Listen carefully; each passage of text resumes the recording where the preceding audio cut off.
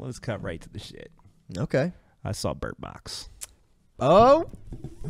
And I kind of want to have a discussion about it. All right, let's do it. What's it about? A Bird Box? No, what do you think it's about? Spoiler, watch Bird Box if you haven't. We're about to spoil the shit out of this. So cut ahead if you don't want that. Are you asking about like the social commentary that it's the underlying social... Obviously, this movie is all metaphorical. Yeah. That's why it doesn't show the monsters. Is that what you're asking? Like, yeah, so when I say what is it about, I obviously understand physically what it shows you. Okay. I'm talking about the metaphorical. What are they really saying with this film? Because the reason I ask is because I watched it and I had a very strong opinion. I thought I got it. Yeah. Like, I totally got it. I had it. And then I just wanted to see because everybody was talking about it so much, I Googled other people's assumptions and expectations. And I read a bunch of other explanations. Well, tell me, because I'll be and honest. All the other explanations that I found made every bit as much sense as the one that I had come to on my own. So, like, I'd like to hear that because I'm trying to think. Like, I think there's some obvious like connotations happening, but I'm trying to piece it together in my head. I'll be honest. I haven't thought too much about like the meta, and I haven't thought about it in the metaphorical sense. So I would like to hear some of those opinions. I wonder if the filmmakers intentionally made it like it's obviously ambiguous. Yeah. But I wonder if they made it so open that it could apply to multiple things, or if they had an actual thing that, like a metaphor that they were trying to put forth, and we're just all interpreting it differently. Do you have any guesses here before I say what I'm going to say? It's obviously something regarding like as soon as you see the truth, like, you know, it drives you mad or something like that. So there's some shit. That's not my assumption either. There's some shit like that, but that works. Like I said, I would like to hear some real opinions on it. So other opinions. Seeing the truth and driving you mad, that is another explanation that I haven't seen, and that makes great sense for what it is. My assumption was it was religion. Oh, okay. The reason that I say that is because there's all these people. There's like the crazy people that are trying to force you have to see it. It's so beautiful. Like they're pushing religion on you. Look, open your eyes, look. And all these people are like, no, get the fuck away from me. I don't want to believe in your religion. You know what I'm saying? And then when they finally are like forced into it, they go fucking crazy, bro. And it consumes them.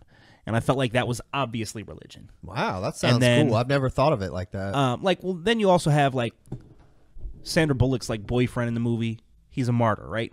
He dies for the cause to save everybody else. There's that. Like, it seems so obviously religion. Walking in blind faith. They're covering their eyes the whole movie. Yeah. Like, that seemed obvious to me. But not everybody saw that so clearly the way that I did. I saw things, and I can't detail all these because I don't remember them all perfectly, but, like, there are metaphors to how this is an anti-technology movie and how technology is ruining you, and how when you get too into your phones and your electronics, it ruins your life. And I could see that too. This could have been like a Black Mirror episode, you know? Yeah, like I mean, your explanation of it being half A Quiet Place and half The Happening was the most perfect comparable. Like that's exactly what this movie is. And I'm gonna be honest, I liked it better than both. Okay. I'm glad you liked it. I thought this was a great movie. I really loved it. Yeah, I'm glad I watched it like right away because there's been so much hype and everybody seems to be talking about it. And it's mainly due to it seems like Netflix went on a meme blitz. I'm guessing to kind of raise awareness for this movie, and it fucking worked. Don't get me wrong, having Sandra Bullock and John Malkovich in a Netflix movie is pretty incredible. It had MGK too, and MGK, and he played a super douche, and Lil Rel, and what's her name from American Horror Story, you know, which she was awesome, by the way. They were all good. Yeah, it was. To be honest, it's like there was part of me that like because I'm not a huge MGK fan. Yeah. Like when he was on there, I was like, and he plays a scumbag, and I know that. You playing a scumbag in a movie in no way, shape, or form means you're a scumbag in real life. But it was hard for me to like disassociate myself from that with like the whole Eminem thing recently happened and everything. He was good in it though. Like he did a good job. Yeah. I thought John Malkovich was great. He was really good. I thought Sandra Bullock was really good too. Yeah. I think it's all around solid. Like that black dude is from some shit too. Like I don't know his name, but he's from some shit. I've heard. He's not a nobody actor. Yeah. I'm gonna look that guy up. I thought it was great. I did see a lot of people were really upset that it didn't show the monsters, which I feel like That didn't bother me at all. First of all, if you show the monsters, I feel like it kind of ruins it. It's like the Blair Witch, you know what I'm saying? Like once you show the witch, it's not the same anymore. God damn it.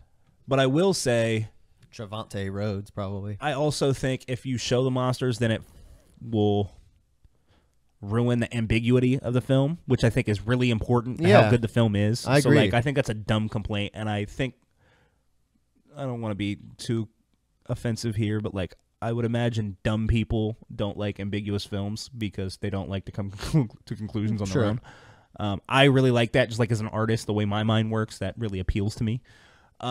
Looks like the only other good shit or popular shit he's been in is The Predator, and it looks like he was in Moonlight.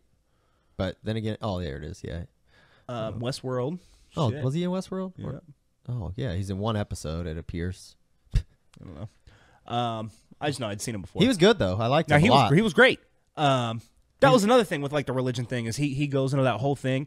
I loved this because as an atheist watching this movie and assuming that this was about religion, there's this whole sequence where he's telling the kids about the tree and climbing the tree, and Sandra Bullock gets so mad. Yeah. She's like, yo, they're never gonna experience that. Why would you say that to him? Like all that. And he goes in this whole thing about like, look, you have to believe in something. Like it doesn't matter if they're like they need some kind of hope. They have to believe in some kind of hope. And I thought that went really well into like touching on like being agnostic. Okay. Like it doesn't necessarily have to be this or that, but they have to have something. There's other stuff. There's other options. And I thought that was like a really cool layer to the religion metaphor. So if it is a religion metaphor or any of these metaphors that you've brought up, how do you think the end ties into any of these opinions? Like the end meaning like she finally gets to the place where they actually can stay not blindfolded and they're back to civilization. Like, what do you think that would represent? Or what did you the blind read? people will be atheists. Okay. They're blind. They can't see. And it's finally once she's with them, like she's safe. Yeah. Okay. You know what I'm saying? Like they're blind. They can't There's buy nothing into the to be religion. afraid of. So, yeah, exactly. You know what I'm saying? Like, that's a good point. and again, that might not at all be what it is. That's how I interpreted it, but I've seen a lot of things that That's make cool. sense, I actually hadn't read anything like that. I'm also an atheist, so it's easy for me to adapt that to my beliefs. Sure.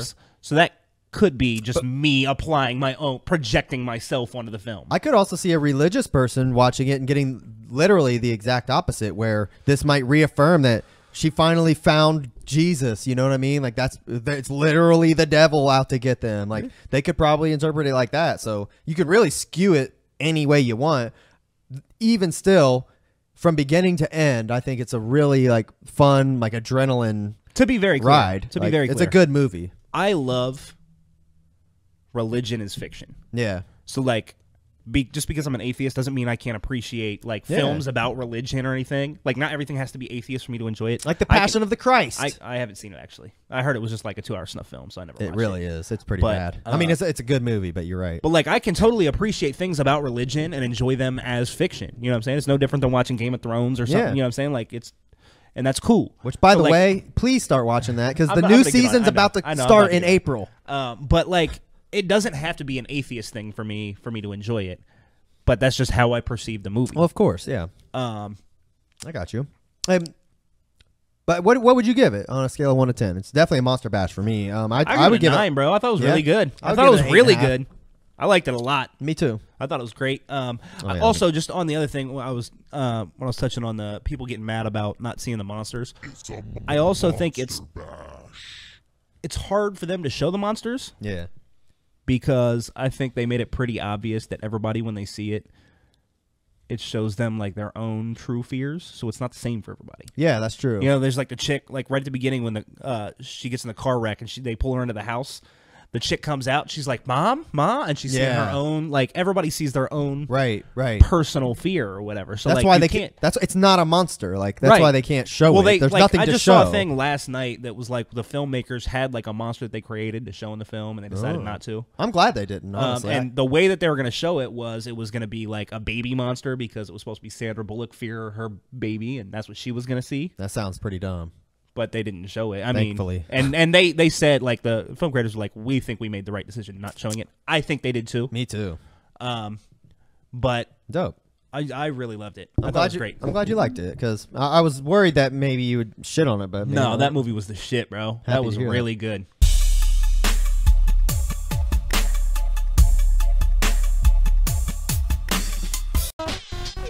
Hey.